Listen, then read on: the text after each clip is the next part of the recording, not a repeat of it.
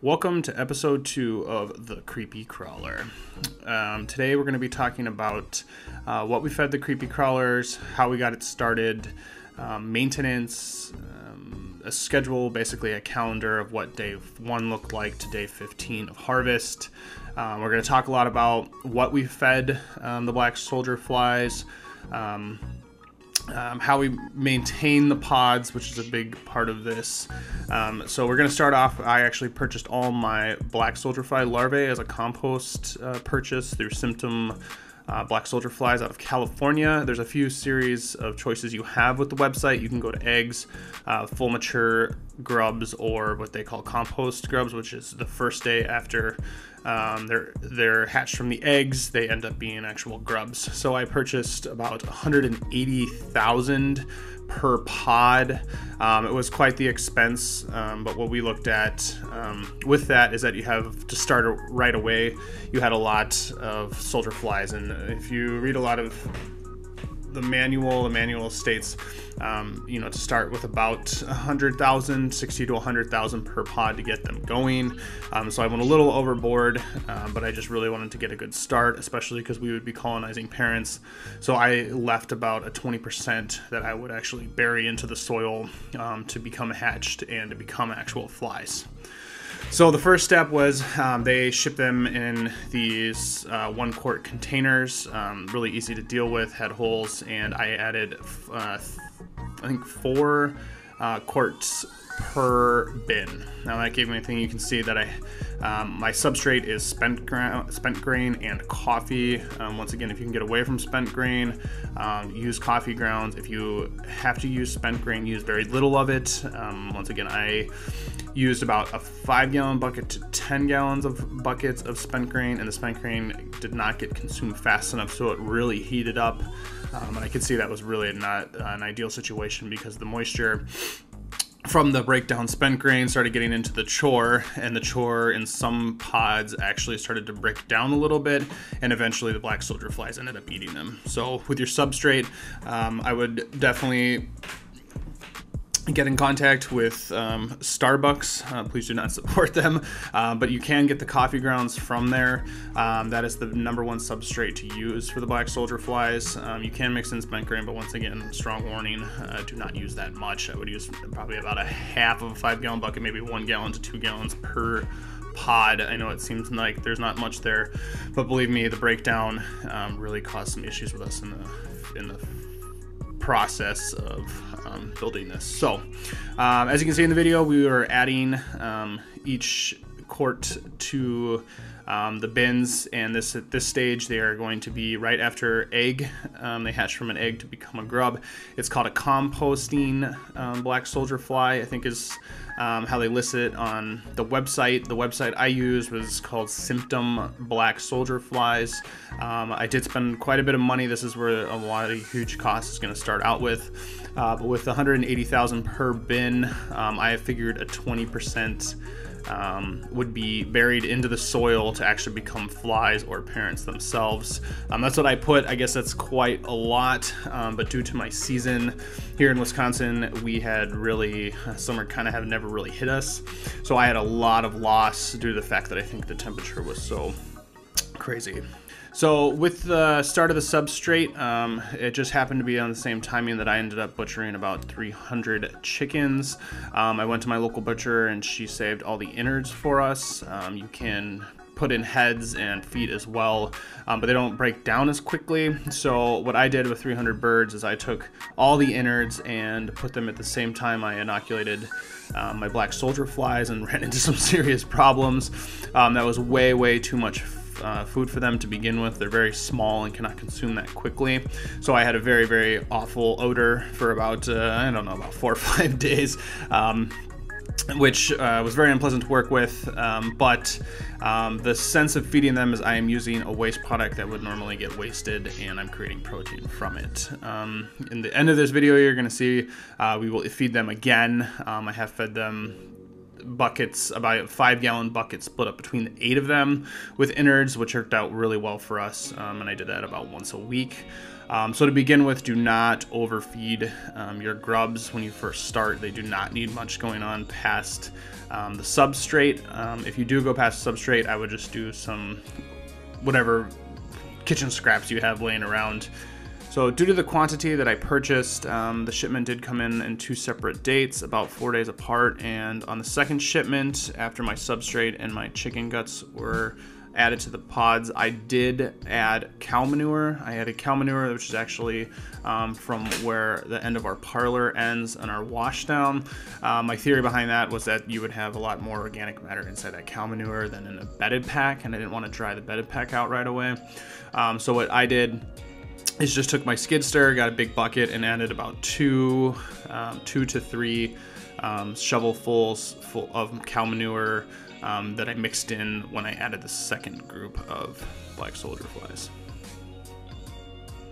So with this project, we have been talking a little bit about design here in the kitchen, and a big shout out to Rudy, who is doing all the editing for us in the video. You know, a design which would be to think about is to actually build this, what I have is a shed, but to build it almost flush, or I would say probably 12 inches above the pod, and then have the roof actually hinge. In that case, you know, you could actually lift it up and then, you know, access it from the top. I thought it was a really great idea. But what my reasoning for bringing this up is that this project is very hands-on and very dirty. So when you use a waste product and you create this into protein, one of the differences of paying for organic feed that comes in the truck and you feed it daily is that the maintenance is a lot more labor intense when it comes to feeding them. In hindsight, you know, this is a dirty job. This is what some of the downfalls would be as a farmer, or if you are a farmer yourself, you know that this is not very uncommon for us. But that is one word of caution getting into this project, that you understand what you're getting yourself into. Okay, so about 3 days after the second batch came, we're looking at about day 7. I had a bin, which was a feed bin, which was open, and when the truck came to fill it up, they left the bottom open. I ended up having about 300 pounds of grain, which was basically spoiled at that point due to the fact that the concrete pad we had on was really wet. So with the spent feed grain, I put that into a trash can, and I ended up soaking it in waste milk that we had from our cows, and I basically made a slop out of it and mixed it. I had a very great result with this for the black soldier flies. Absolutely loved it. But I did notice you had a little bit more of crusting over. That's one topic we're going to talk about, is if you don't aerate your pile enough, you're going to have something called crusting, which is basically when the organic matter gets so hard nothing can get through it. And in the video, you'll see us using just a claw, usually a 3-prong garden claw, and every day or every couple days we would go and aerate it. Okay, so we started to feed the protopod, or the creepy crawler. We had it in our yard. We do pizza on the farm and agritourism, and with this, about day 5, I ended up moving the protopod into somewhat of the field to keep it close to the farm, just because of experimenting and trying to go. I was not in the pasture right away. You could definitely put it in pasture with chickens the first day you start inoculating, but there is no activity for at least 15 days. You're seeing the first stages of breakdown and production of your black soldier flies. On top, when you see I have a burlap sack, that burlap sack will get very, I guess, kind of not chewed up, but it gets pretty nasty. I just want a word of caution of that when you start going. The theory behind that is that that's supposed to help keep out common house flies. In the video you can clearly see the house flies loved the creepy crawler project, but once again that was because I ended up overfeeding them, so do not overfeed them. So you're looking at the first stages. I used my hand to kind of break the pile apart to get some aeration to kind of film and see. This is probably day 5. Okay, so with the burlap sack, when you see it still new and starting, you'll see other organic matter that we throw into the protopods. We did eggshells, and we run a small grocery store. So any organic matter, literally any organic matter, we would throw into the piles. And at around I don't know, day 6 and day 7, I would just start adding more and more and more organic matter, which again really kind of is the wrong thing to do. You want to feed enough to them to survive and to be happy, rather than overfeeding them, because then you will have an abundance of houseflies. About day 10 is when I started to see a lot of action starting. As you can see in each pile, when we uncover, there is a massive amount of black soldier flies. So by day 10, there was really no smell. The smell had kind of gotten away, or had kind of dissipated at that point, just due to the fact that the organic matter was consumed by the black soldier flies. In the video, you're going to see that there are small larvae that are attached to the burlap, and that is common housefly. So just be aware that that is an issue that we had to deal with. In most cases, when we started to get very active, the houseflies would actually crawl up the sides and end up harvesting themselves, just like the black soldier flies. So I really didn't see an issue with it. Another trick of the trade is the burlap sack will end up getting saturated with whatever is getting broken down in the pod, and the common houseflies will either lay eggs on or by it. So what I would do is I would take the burlap sack at the beginning and throw it on the ground, and the chickens were trained to just absolutely love the fact that there was millions of housefly larvae on those. So there's a trick for you.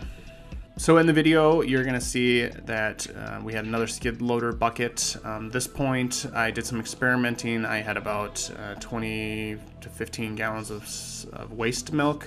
I slopped it again with my grain that I had left in the bucket from the beginning, and as well as cow manure. I did it slop just due to the fact that I noticed a lot of crusting over with just milk, and when you add just waste milk, with the drainage system, it completely went right through the system and really didn't benefit from it. So at that point, I ended up mixing with other organic matter and applying it or feeding them at a lower rate, about every other day to every third day.